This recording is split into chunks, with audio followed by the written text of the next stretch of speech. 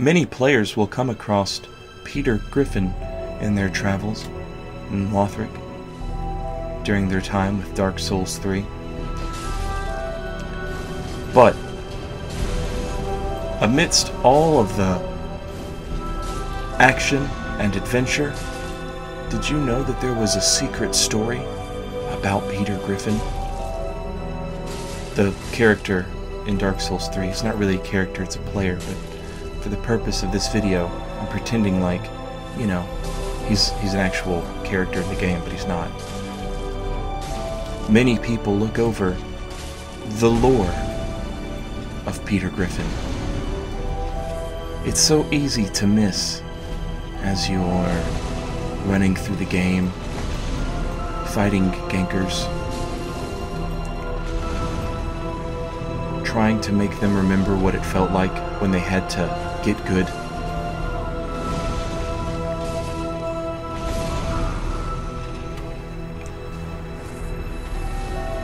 But I would urge you to stop and really take the time to appreciate this little-known character, Peter Griffin.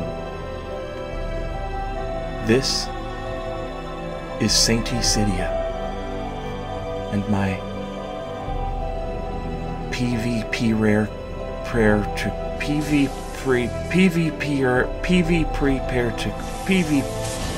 to cry Peter Griffin.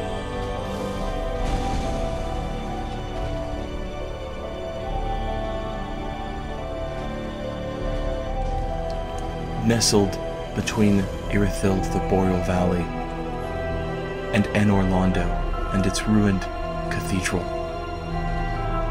lies what is sometimes commonly referred to as Gank City,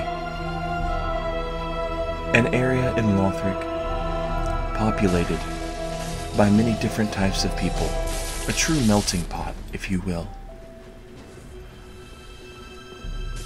There are players trying to progress their game by themselves.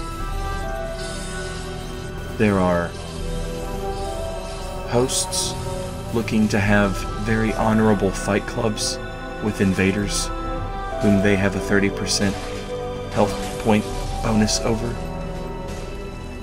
as well as the citizens the location is known for, gankers. This is the story of one such ganker, Peter Griffin. Peter Griffin came to Gank City, and he wished to do the PvP, the player versus player. Now, if we look at the item description of the doo-doo, it tells us, quote, Peter Griffin was a shit-tier player, one that was unable to do PvP against multiple opponents, and so he ganked. What we can infer from this doo-doo item is that, like many of Gank City's residents, Peter Griffin was one that wished to do the PvP and kill other players. Perhaps he had gotten it in his head by watching YouTube videos or popular streamers on Twitch. But when push came to shove and Peter Griffin could not have his advantage with his phantoms, he ran to the ladder to do the Ring of Favor glitch trick. You can tell when your opponent is employing this trick because their health will bounce back and forth as they remove and equip the Ring of Favor over and over again. What makes Peter Griffin a very special boy, besides the classes they put him in elementary school, was the fact that Peter Griffin knew about the Ring of Favor trick, and that made him very smart in his own mind.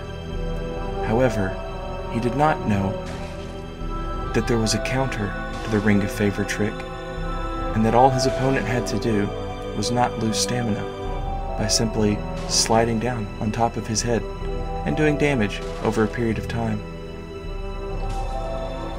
Then Peter Griffin became upset and fell favor to the Ring of Favor trick himself.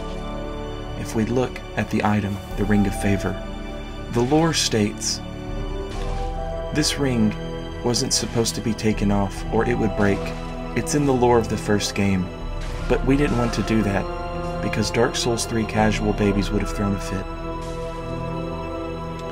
Peter Griffin, bested by his own technique. Now, this is the sort of story that you hear about. Someone who is bested by their own comeuppance.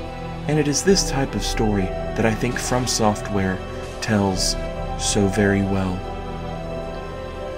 Now, what happened in that water reserve was, well, it could have been textbook, but it wasn't.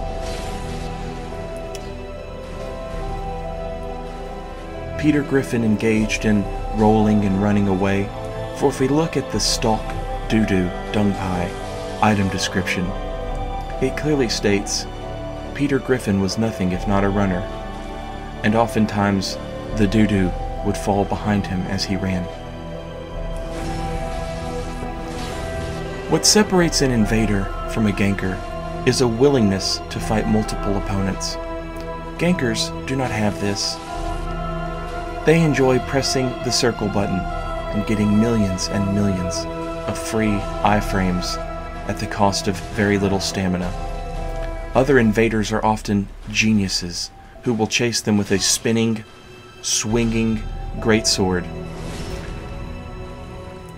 Sometimes there might be an invader with a spear, and if we look at the powerful poking partisans lore description, it appears that this is what Peter Griffin came to face that day. The water reserve holds the body of Archdeacon MacDonald. Archdeacon MacDonald's was thrown into the water reserve by Pontiff Sullivan in an attempt to poison the water of Anor Londo, and thus poison the Dark Moon himself, Gwendolyn. We are told this by Yorshka. And then, to make sure no one ever ventured down into the water reserve, the Pontiff Sullivan placed 2 of his Pontiff Crocodog creatures into the well. And this, of course, is where Peter Griffin dies. But before he died, he took off his Ring of Favor and threw it in the well. And that is why we find it here in the water reserve. PvPrepare to cry.